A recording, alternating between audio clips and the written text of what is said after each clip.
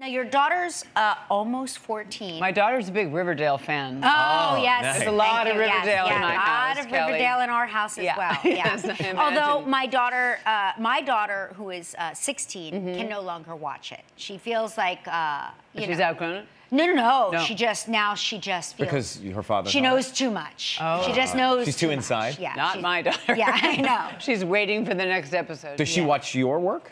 No. No. What is that? Well... See, my daughter's a big fan. Of you? Of you. Of me? Oh, yes. good.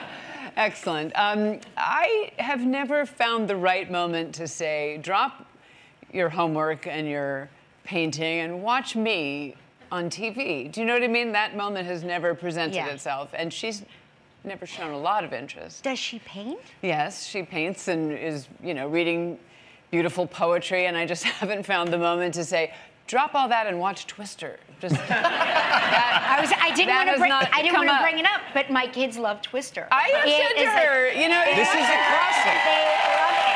They've seen it. I swear, it is the movie when they have watched it 100 times. Yeah, 100 more than my daughter. But Candy Jar seems like something that she would like. Yes, she says she's interested in seeing that. We'll see. Okay.